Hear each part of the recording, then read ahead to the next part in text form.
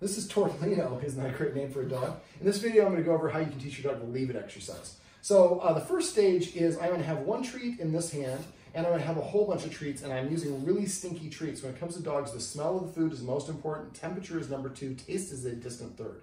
These are chicken liver, they have a strong aroma. So he's going to try to take them. I'm offering him here. He has one right here. This is the reward. He's never going to get this one. This is kind of a loose hand, and he's doing what a lot of dogs do, is try to take.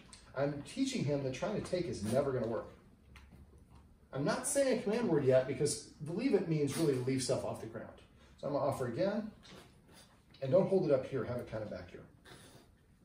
So as soon as he stops trying to take it, that's when I reward him. This is operant conditioning. This is teaching him through his actions. Instead of telling him to do it, when he stops, that's when he gets it. And so don't move your hand away when you're doing it. He's just moving my hand himself. That's very determined. There we go. This is the baby step. You won't have to do this very often. We'll do it one more time.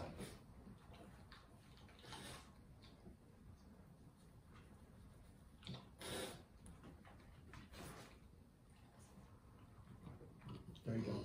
Now we're going to start dropping it. Now the progression for this is collapse, cage, hover, and I'll show you. Now I have a little treat pouch over here. I'm going to use this. So I'm going to have 2 treats, and the way I start off doing it is I don't want to drop it right under his mouth. That's too hard for him. So what I do is I go like this. He goes this one, I pull this one away and drop that one, and I collapse on top of it. And I got, this is the one to reward him.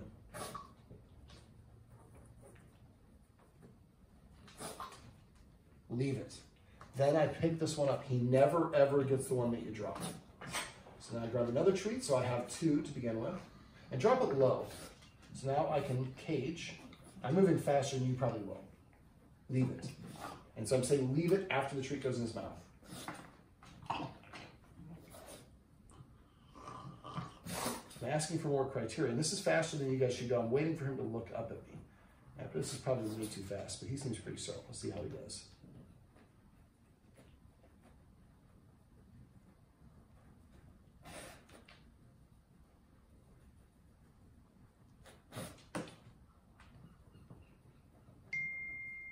And if you notice, I'm not holding the treat in my left hand up. It's on my lap. If you do that, that kind of draws the dog's attention. What I'm waiting for him to do at this stage is look up at me. And again, you're not going to go this fast. I just want to make this video a little bit more concise.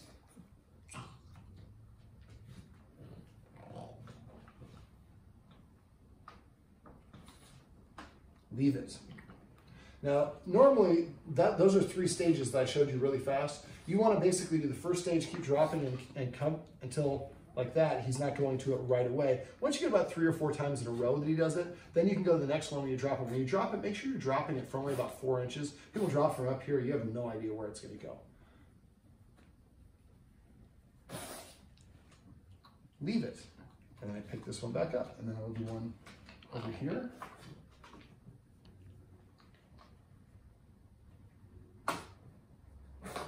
This is the cage.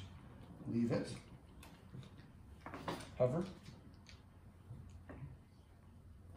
Leave it. Now, I made a mistake there. I started shuffling my hand. You saw that drew his attention. I mirror him. He goes for it. My hand goes down to a collapsing position. He backed away. It would raise. But this is very, very early for him to be raising. He's doing a very good job of it. It's under my pinky knuckle, or that end.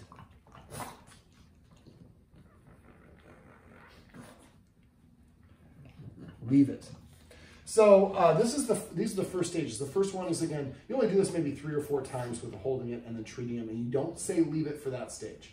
Then you start dropping it. I like to have one in both hands. So if I go like this, well, wait for him to look. If I go like this, he goes this hand, I pull this one and drop that one. If you go into this hand, I pull that one. So you're dropping the one further away. And always have one in both hands because you want to get that timing real quick.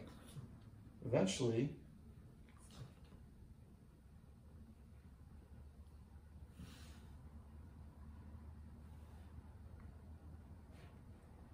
leave it. Then once you get to this stage, so the first stage is the holding the hand. The second one is you collapsing. Once he's backing off that pretty quickly, then you go to a cage. And once he's backing off that one, then you go to a hover. Then you kind of mirror him. So if I drop it here,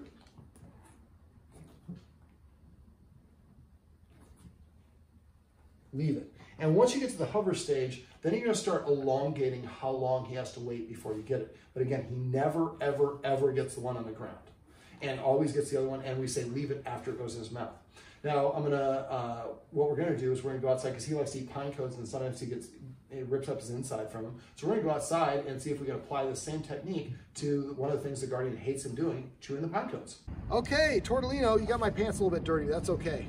All right, so this is the pine cone thing that he really likes. So we just showed him literally a minute ago, and unlike people on TV, I didn't practice this, so it's gonna be hard for him to do. Now, this is also a little bit hard because of the size of it.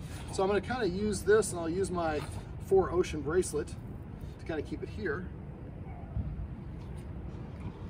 Actually, I guess I don't need to, so.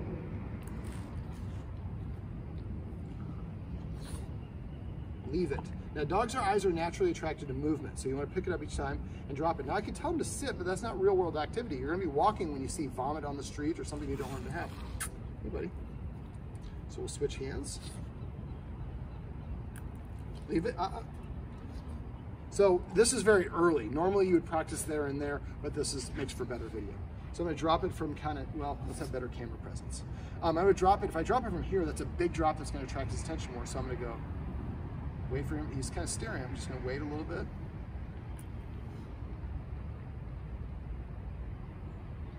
Leave it. Now I didn't like me leaving my hand up here. So let's try that again. So hand behind your back or at your hip.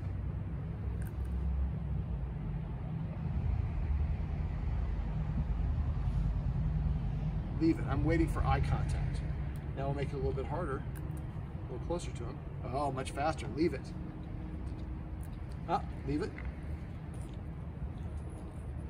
Now when you're doing this, I would probably recommend chopping it down to a smaller section, maybe about 6 inches. I can block him this way.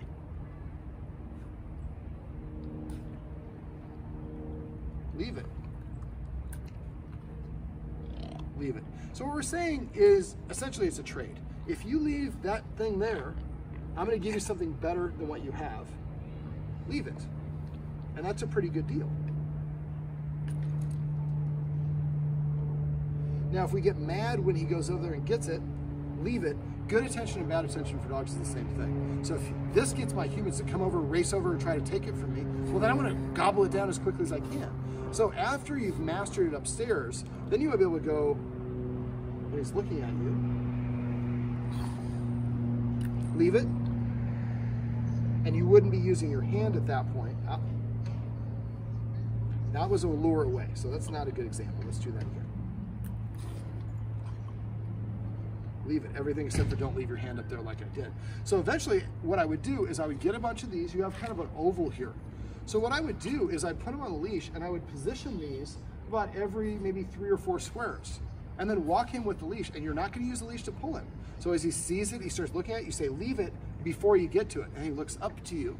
You kind of are putting the treat down while he's essentially, the treat's coming down and he gets the treat here after it, and then he turns around and is like, oh, okay, well, I got something good. But you don't want to pick it up because, again, the idea is, again, practice inside. We're trying to make this look like a good video. I went a lot faster than you would normally. But again, if you do this and put these out and teach him that leaving them alone gets your reward, after a while, he'll come up to it and he'll look up immediately. You don't have to give him to leave it. And then you could, at that point, I would treat him and say the word leave it to put in context of what I'm leaving him for. Let's do one more. Put this behind my back.